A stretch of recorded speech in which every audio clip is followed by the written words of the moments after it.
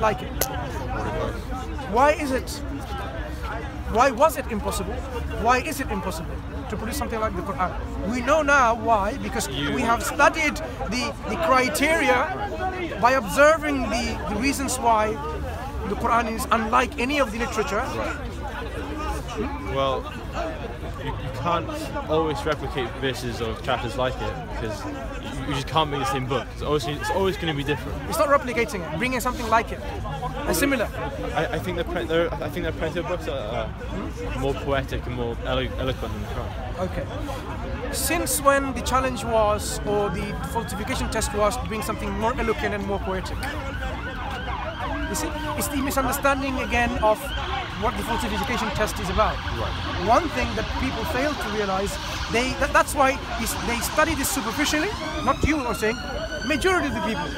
And they say that's why, oh, it's just like a book, and I can give you a better book like this, and there you go, nice poetry and so on. I can test that anyway. I can test that you could find a book that's more eloquent and more poetic than the Quran anyway. But it is never part of being poetic or eloquent, right? Because the Quran is not poetry. No. It's not even prose. If you look at it, the Arabs had poetry.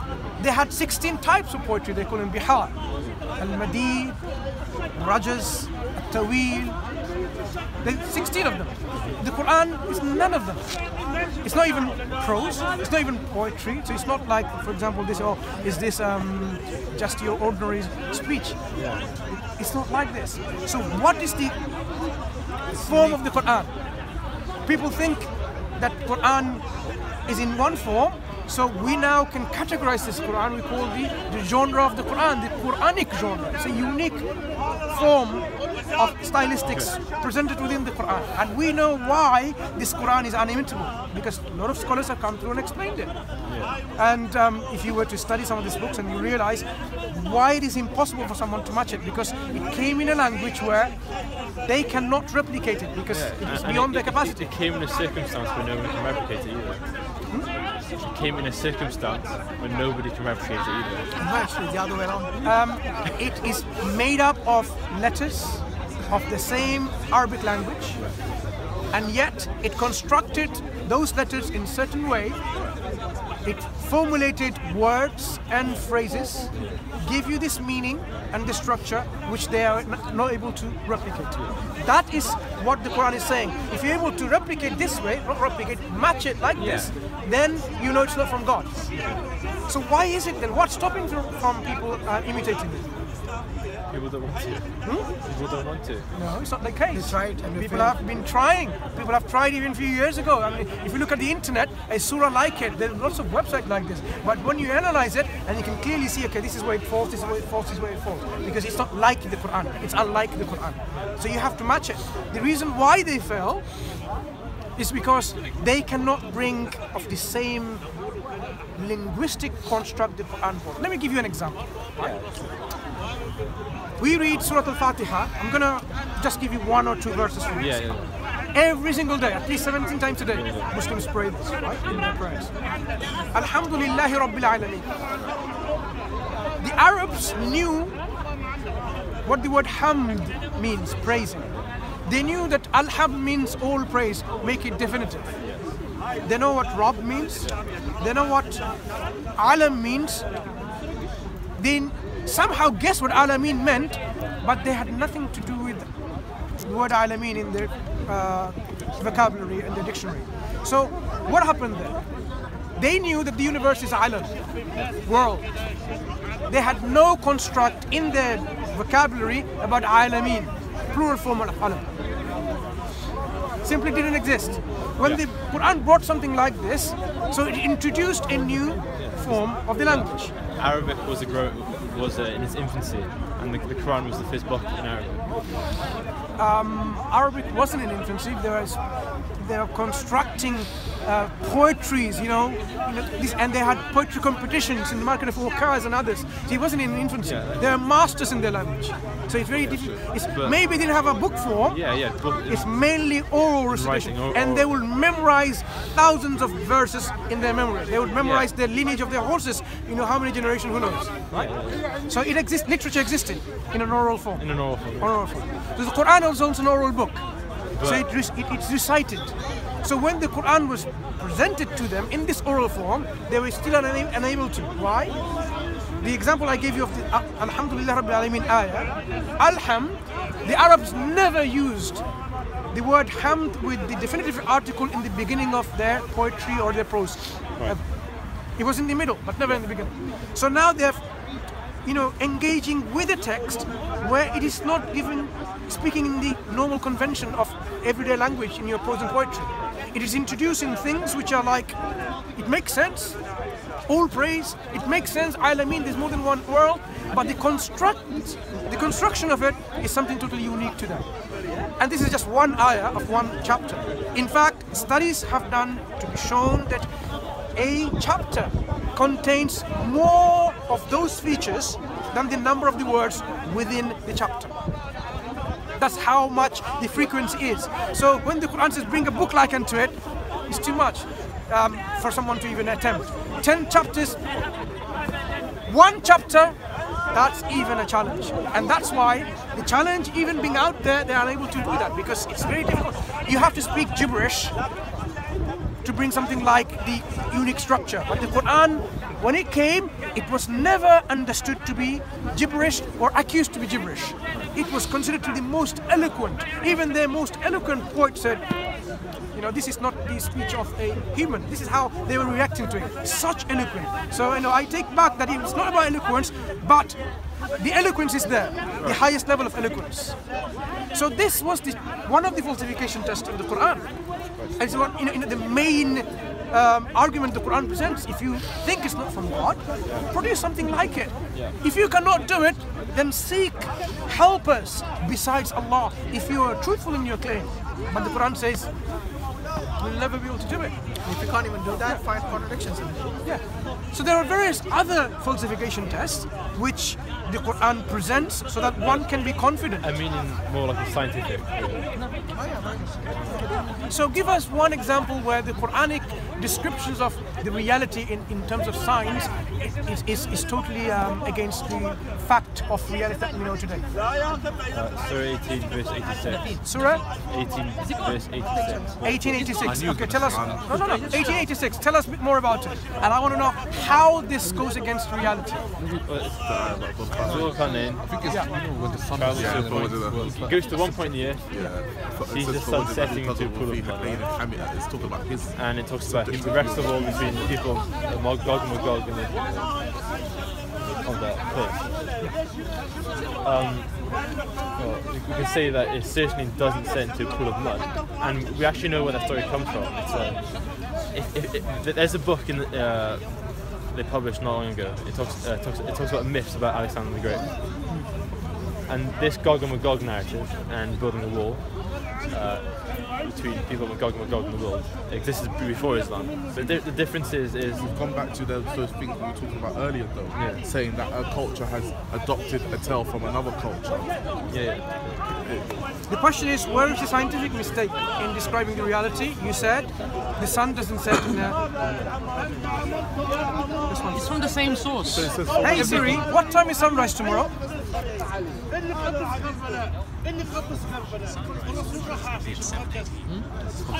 Siri is saying sunrise is tomorrow 7:18. So that's unscientific. Unscientific, isn't it? Sunset. Okay. You can get sunset like this. Sunrise and sunset, even in your newspapers, right? The verse says the sun sets into mud. Wait. Sunrise and sunset, right? In your newspapers, in your TV, they won't tell you the sun rises at what time, sun sets at what time. Sun doesn't rise, sun doesn't set, but we use it in everyday language. Why? To a reference point. Now, when the Quran describes Dhul Qarnayn's journey, did the Quran say the sun rises? It says no. Wajada, he found the sun rising, the sun setting. So this is a description of what? Someone's perception of the sun rising and sun setting. If you went to a place near the oceans. If you used the word wajad that he found, did he find it to his perspective? Let's understand that. Let's understand that. But and he travelled. And wajada, he says very clearly. It says it arose on the people thereabouts, which they had no protection from the sun. Let's understand this. When you go to a place like a sea and you see the sun setting. I get your argument. But then it says again, it rose from the area onto a people had no protection from it, implying those people were very close to the sun. No. Well, there isn't one tafsir that says otherwise. If you have a problem with tafsir, I can have a problem with tafsir too. But we're not discussing tafsir, we're discussing the Quranic text. There's another hadith as well. It's not Sahih, but I think it's Hassan, I think it's correct, this hadith. It talks about, I don't know whose narration it was, but they said they were with Muhammad and they're riding the donkey. The person asked him, where does the sun rise? Or I forgot set. He said, for sure it sets in a milky spring. Yeah, that goes against the Quranic text, because the Quranic text simply says Dhul-Qarnayn found the sun setting. At the time of sunset, he found the sun setting, and the people meets. We see that every day. I can take you to a beach and I can show you the sun setting. Sun, even though it doesn't really set, but in our perception, the sun can set. So here, it is not a description of the real how the sun rises and sunset. Allah is simply describing an individual's perception of what he saw as he arrived to the place at the time of sunset. I don't see, personally, I'm not convinced at all that this is a scientific mistake. In fact, I find it rather, Right, take another one. Surah 2, verse 29. 2:29. Okay. Creates the earth. Creates the earth. He says, he then is about creates the earth, and then he rose up to make the firmaments, the seven heavens. Created the earth. And then rose up to make the sky, the heavens. So you're implying that the stars... Fashion, not to make. Fashion, yeah. Okay, it was like in Surah 40 when it says it was out of form, it was like smoke. Let's read that together and see, because but after that one I've got to go, yeah? Yeah, sure. We'll leave it to that, yeah? Because you've been trying to go for What's the issue with the verse in Furqan when he says it rose and it was chronologically. Let's go to both of them, one by one. God willing, inshallah. So Surah 2, Ayah 29. Okay.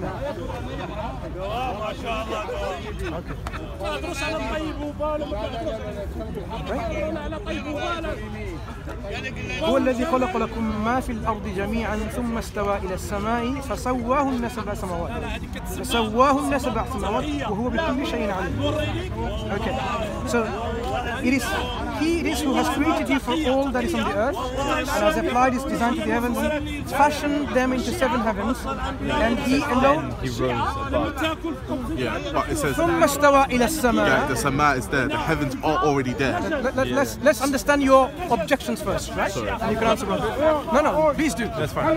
So Allah has created everything, ما في الأرض, everything that on the earth is created for you.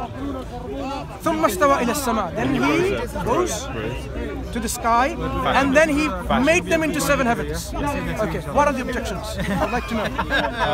We know that the earth was. We know the chronological order. Everything in the heavens came first at the earth. Everything in the heavens came First. Well, the stars and the galaxies came first, then the earth. A better illustration is Surah 41. No, let's deal with this one. In here, when is the heaven created? Then he wrote. No, when is the heaven created? He didn't talk about the creation of earth. It doesn't talk about this. It says, whatever's on the earth, Allah has created for us. خَلَقَ لَكُم مَا فِي الْأَرْضِ جَمِيعًا. It doesn't say Allah created the earth. This is not about creation of the earth, right? Some people may interpret it this way. Whatever on the earth Allah has created, then he rose from the heavens and made them into 7 heavens. So when was the sky created, sama created, in this verse, in this ayah? Verse is a wrong word to it. It doesn't talk about when the sama is created. It simply says the sama is made into 7 heavens after or moreover, right? Let's say it's after. It's still not an issue, because it doesn't talk about the creation of the heavens. It says the heavens are now made into 7. So one heaven, one form, fashioned into 7 heavens. Okay. So I don't see any scientific mistake with the current science that we know of today in this ayah. And the other ayah, Let's go back to the other ayah. Then 41, 10 till 15. 41. They're similar, they're related.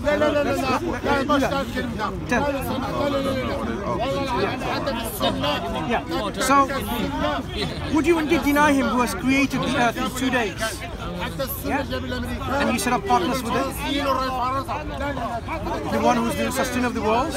He made this anchoring mountains above its surface. وَجَعَلَ فِيهَا رَوَاسِيَ مِنْ فَوْقِهَا, and blessed it. And then he, why am I not even reading the English? It's there. For he, it is who, after creating the earth, placed firm mountains on it, towering above its surface, and bestowed so many blessings on it, and equitably apportion its means of subsistence to all who would seek it, and all that is created in 4 eons. Then, and he, it is who applied his design to the skies, which were yet but smoke, and it is who said to them and to the earth, come into being, both of you willingly and unwillingly, to which they both responded, we do come in obedience. So then it says then, it's just that with it. Yeah.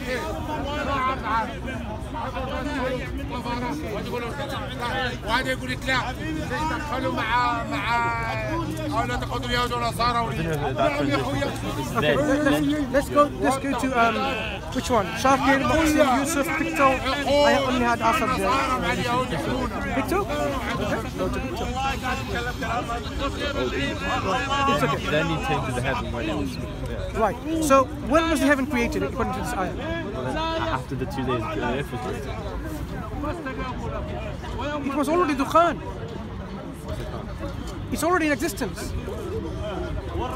Look. ثم استوى إلى السماء وهي دخان. Then he turned to the heavens when it was smoke. It was already there as a smoke, right? But it was heavens. It was not nothing. So when was the heavens created? It was in the heavens, like the stars. Wait. We are discussing about the creations of the heavens and the earth. When was the heavens created according to this? It was already there in a form. In a form. It is described as Dukhan. Okay? So what's I want to know what's the concern or a scientific It's obviously saying that the heavens are fashioned after the earth.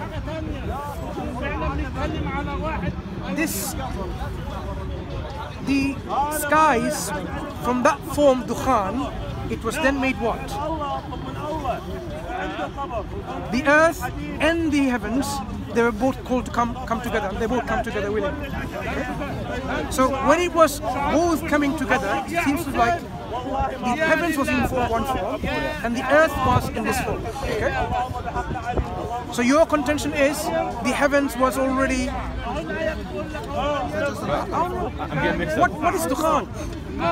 Are you saying Dukhan is simply a form that scientifically it's not correct? I don't understand what you're saying.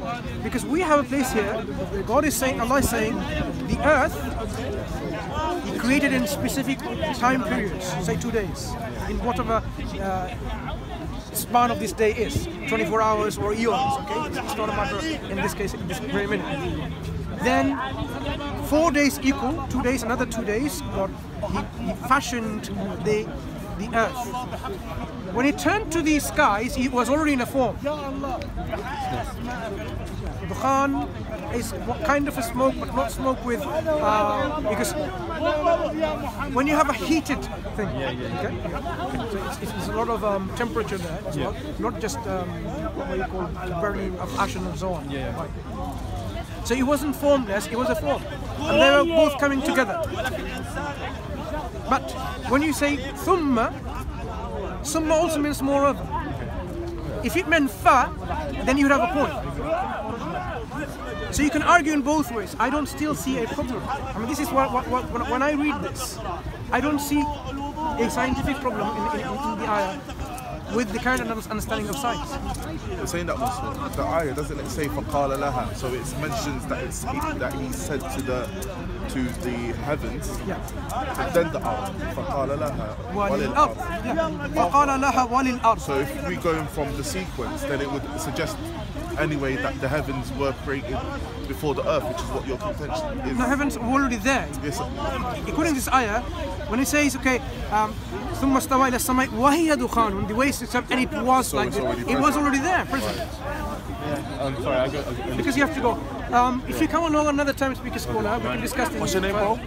Marco, yeah? Yeah? I think I remember you now. Yeah? Right, see you. Nice talking to you. Take care. See you. Yeah?